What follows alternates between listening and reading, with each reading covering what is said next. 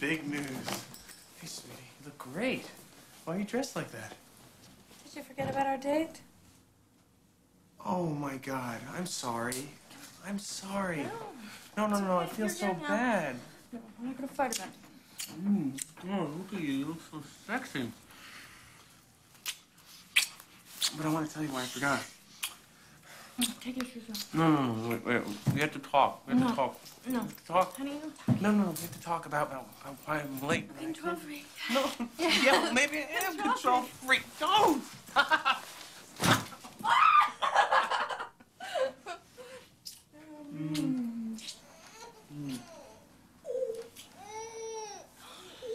Yeah.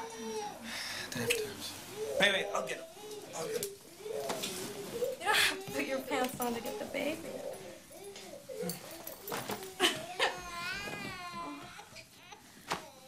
Honey, you think we're ever gonna have sex? Definitely.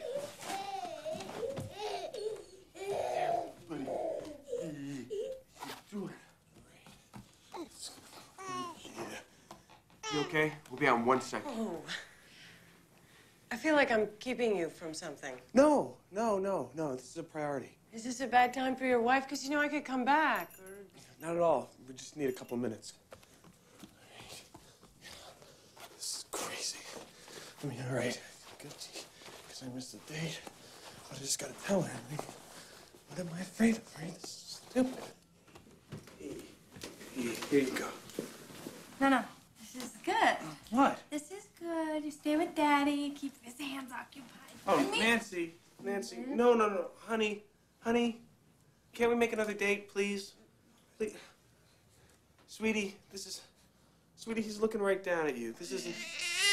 Oh, no. No. My real mother lives in San Diego. What?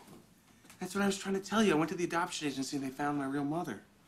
Just like that? You walked in, they found her? Well, it was the second trip, actually. Oh. I know. God.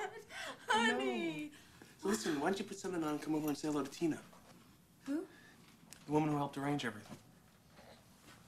This woman's in our apartment right now? She's here? Yeah. Well, I was trying to tell you before, but you got all sexed up and everything. Well, and I got sexed up because we had a date, not because I'm some kind of freak or something. I didn't say you were a freak. Did I say you were a freak? No, No, come on. This is good, right? Hi, I'm Tina Kalb. I'm sorry to burst in on you like this, but Mel said he didn't want to waste any time. That's all right. Nancy understands how important this whole thing is. Great. The baby's gorgeous, by the way. It looks just like Mel. Thanks. Really? You think so? Everybody always says he looks like me. Well, what do I know? I'm just another 30-year-old woman desperate for a baby of her own. Your husband doesn't want to have kids? Yeah, I'm in the middle of a divorce. Actually, I just can't seem to part with the ring. Oh, God, Sorry. Oh, no. You know, it was one of those dead marriages. You know, the kind where you have to start making dates to have sex.